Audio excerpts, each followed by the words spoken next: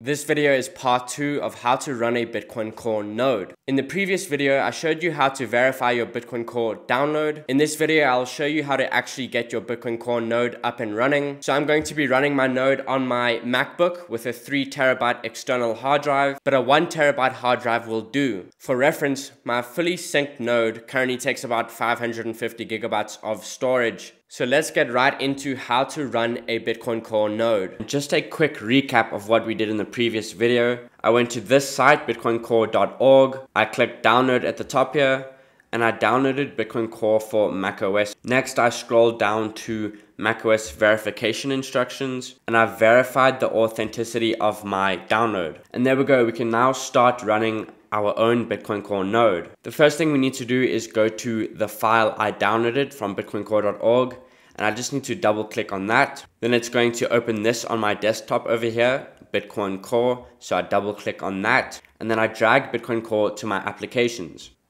And there we go, I can now eject this. And if I go to my applications, here is Bitcoin Core all the way at the top. So I'm going to double click on this, and our Apple may show you this. Bitcoin Core can't be opened because Apple cannot check it for malicious software. So you can just ignore this, and the workaround is to just double click on Bitcoin Core and click open, and there you click open one more time, and that will work. Now Bitcoin Core is going to open this screen. Welcome to Bitcoin Core. Now the first step is to choose where Bitcoin Core will store its data. So you'll basically need to choose where Bitcoin Core stores the blockchain. It should default to use a default data directory, but in our case, we need to select use a custom data directory. So I store the blockchain on an external hard drive, and I recommend you do the same. So I'm going to quickly plug my hard drive into my computer, and here on my desktop, you can see my hard drive has appeared. So what we need to do is click these 3 dots on the right over here, and we need to tell Bitcoin Core where to download the blockchain to.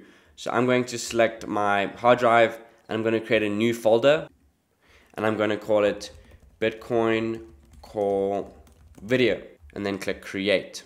Now on the bottom right here, I'm going to click open, and here we can see the data directory for where Bitcoin Core will download to. So it's going to go to one of my volumes, it's going to go to my 3TB hard drive, and it's going to be saved in the folder called Bitcoin Core Video. So now when we click OK, Bitcoin Core will begin downloading and process the full blockchain, with the earliest transactions in 2009. So this initial synchronization is very demanding and may expose hardware problems with your computer that have previously gone unnoticed. Now the last setting we can do over here is to limit the blockchain storage. So if you would like to prune your node instead of having a full node, you have the option to do that here.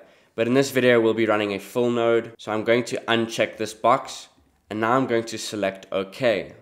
And there we go, Bitcoin Core begins synchronizing. So now all we can do is leave Bitcoin Core running and wait for our node to synchronize with the rest of the blockchain. As we can see over here on mempool.space, we are currently on block 767782. So we have over 760,000 blocks to catch up on. And again, all we need to do is just leave Bitcoin Core running, and eventually we will catch up. Alright, so a few days have passed and my Bitcoin Core node is fully synced. This is the screen you will see when your node is up to date. And if I hover over the tick at the bottom right of my screen here, we can see it says up to date, and it tells me how many blocks I have processed. It took me 5 days to fully sync my node. What I do is leave my computer charging with Bitcoin Core running overnight, and 5 nights later I was fully synced. Remember that you can quit Bitcoin Core at any time, and when you reopen Bitcoin Core, it will just continue syncing from where you left off.